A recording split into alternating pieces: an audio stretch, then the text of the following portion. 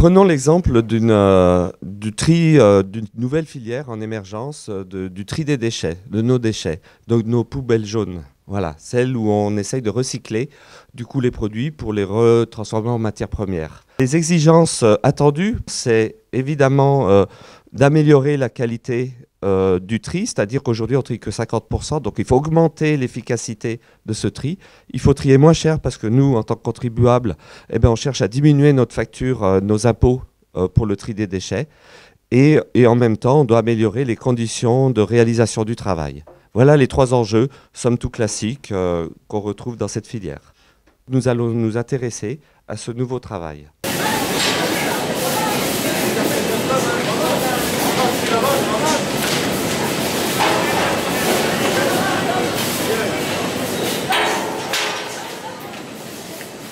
Que peut-on dire de ce travail, de cette trieuse qui est sur la ligne Journaux Revue Magazine, qui est la ligne du coup la plus valorisante parce que c'est là que les produits sont revendus le plus cher pour du coup auprès des recycleurs. Que peut-on dire de cette trieuse? C'est la 5e de cette ligne. Son métier au départ, c'était un métier d'un point de vue organisationnel qui était d'assurer la qualité.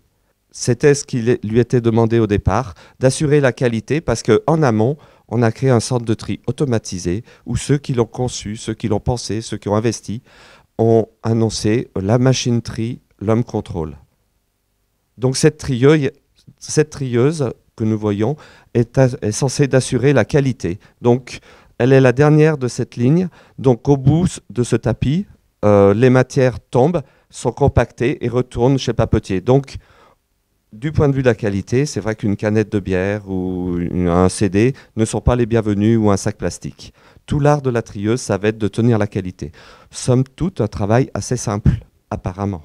Les trois questions qu'on peut se poser par rapport à cette séquence de travail seraient, est-ce que la performance est au rendez-vous? Est-ce que la trieuse construit sa santé avec ce travail, durablement? Et puis enfin, est-ce qu'elle est engagée? On peut se poser la question, est-ce qu'elle est engagée? Parce que c'est vrai, quand on regarde cette trieuse, on peut avoir différentes réactions. Elle laisse passer des déchets, elle aurait pu faire autrement, elle se penche beaucoup, elle aurait pu adopter des gestes du coup pour préserver sa santé. Comment ça se fait qu'elle regarde loin alors que c'est devant elle que les choses se passent au niveau du tri? On va essayer donc de s'intéresser un peu plus à ce qui se passe dans ce travail.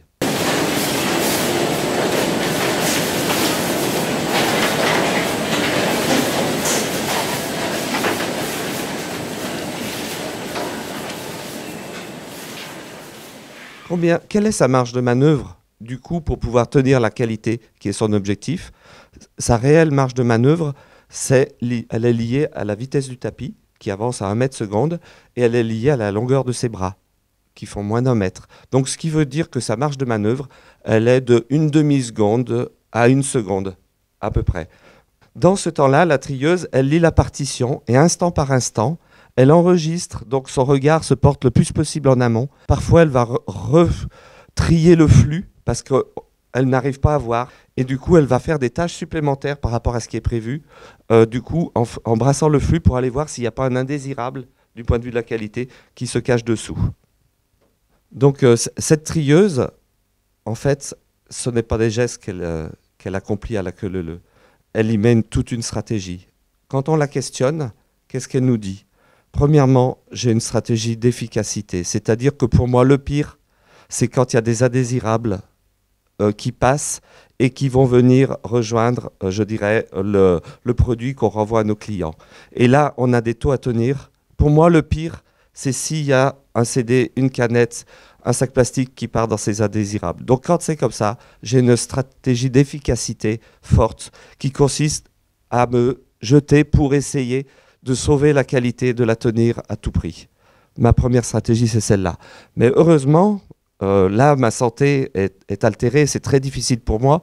Donc, j'essaye de mettre en place des stratégies d'optimisation.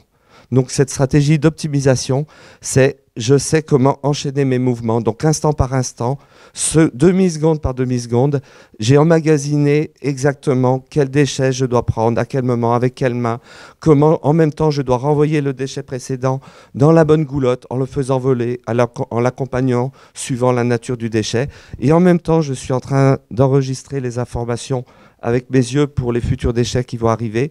Et ma main gauche est en train de saisir le déchet en positionnant mes 3 doigts d'une certaine manière pour attraper le déchet. Je détecte que je l'ai bien attrapé, je le passe vite à la main droite et je le bascule de l'autre côté. Donc je développe des stratégies opératoires que j'ai mises au point journée après journée en optimisant. Je sais même reconnaître les collectes en regardant le flux, de savoir de quelle collective elle est. Je sais que quand j'ai atteint de cette manière-là, la dernière fois, c'était caché un indésirable. Donc là, je mets toute mon énergie pour pouvoir le capter.